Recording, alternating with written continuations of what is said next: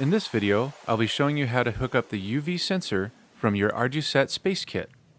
To get started, you will need 5 jumper wires, an Arduino Uno, the UV sensor, and a breadboard. Step 1. Plugging the sensor into the breadboard. We'll take the UV sensor and take the 4 pins and plug it into column E of the breadboard with the EN pin on row number 1 and the 3.3 pin on row number 4. Next, we're going to connect the sensor to itself. We're going to take one end of a jumper wire and plug it into row number 1, and then we're going to take the other end of that wire and plug it into row number 4, which connects EN to the 3.3 pin on the sensor.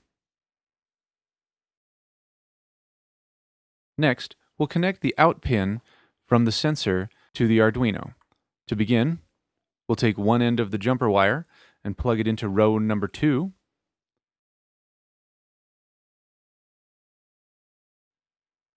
And we'll take the other end of the jumper wire and plug it into A0 of the Arduino.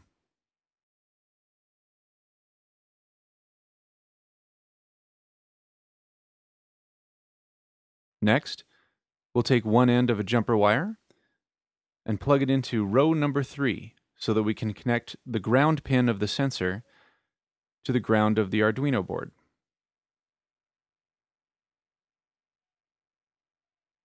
As you can see here, I just want to make sure that we're in the correct row, which is number 3.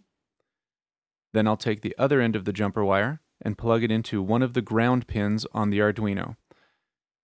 Any of them will work. You'll also notice that I'm using a black wire for ground, which is good practice.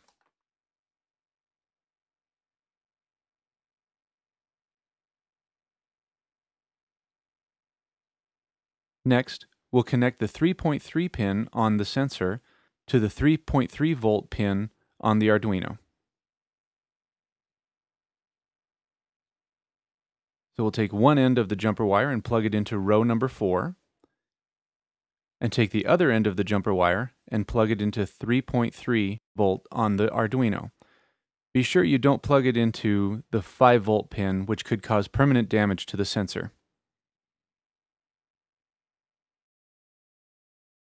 Next, we'll take another end of a jumper wire and also plug it into the row for 3.3 on the sensor.